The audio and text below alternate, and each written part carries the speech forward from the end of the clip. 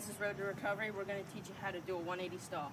To do the 180 stall first, you're going to have to learn how to do the 180. So check out our other tutorial on how to do that.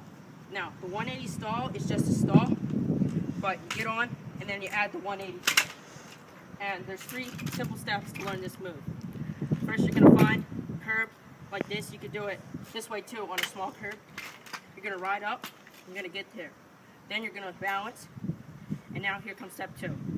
You're going to bend down. You're going to get ready to 180. And then that's step 2, once you learn how to do 180. Then you're going to try to push off a little bit and try to get a little run with it so you can keep moving. Alright, now I'm going to show you